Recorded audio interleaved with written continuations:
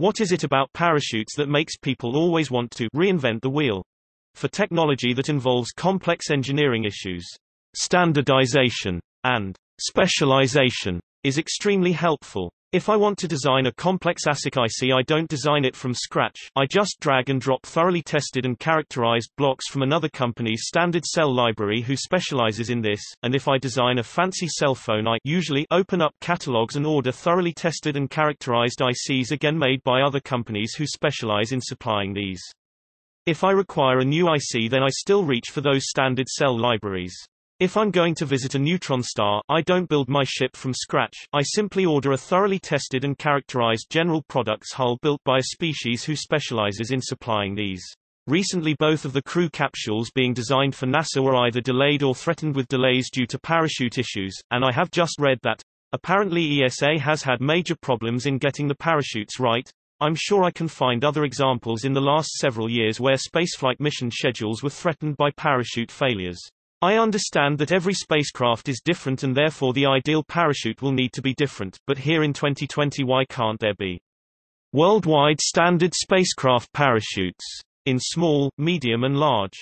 Is it not invented here, thinking or otherwise a good idea but not likely to happen, or are the differences between mission demands and atmospheric density and velocity at deploy time so different that each spacecraft demands a totally new parachute despite the statistically significant dangers of mission delays due to unanticipated failures during final testing? When you need to slow down and soft land a spacecraft, you need to consider, how heavy is the craft? How fast will it be going when you try to stop? Will anything else be supplying stopping power? I.e. a rocket motor above the payload. How heavy is the gear doing the stopping? Has to be offset with fuel.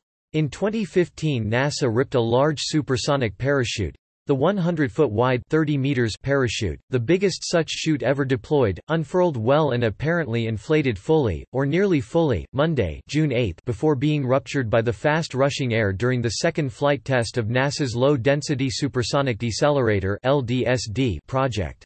Of interest is this quote, "On this project, we're pushing the limits of our technologies, our engineering and our understanding of aerodynamic decelerators," Clark added. This year, the physics of supersonic parachutes pushed back on us. From the linked article about the ESA parachute woes. ESA parachute. Europe's 35-meter parachute in a 2018 test in Sweden. It will be the largest ever on Mars. You'll note there's a 5 m difference in the two parachutes. Why? NASA elaborates on that in general on another project, emphasis mine.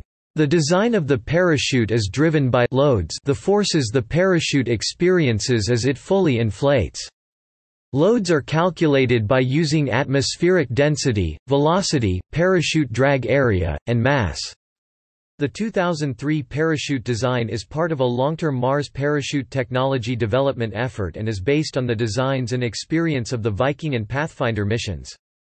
The parachute for this mission is 40% larger than Pathfinder's because the largest load for the Mars exploration rover is between 18,000 and 19,000 pounds, 80,100 to 84,600 N*, when the parachute fully inflates. By comparison, Pathfinder's inflation loads were approximately 8,000 pounds, 35,600 N*.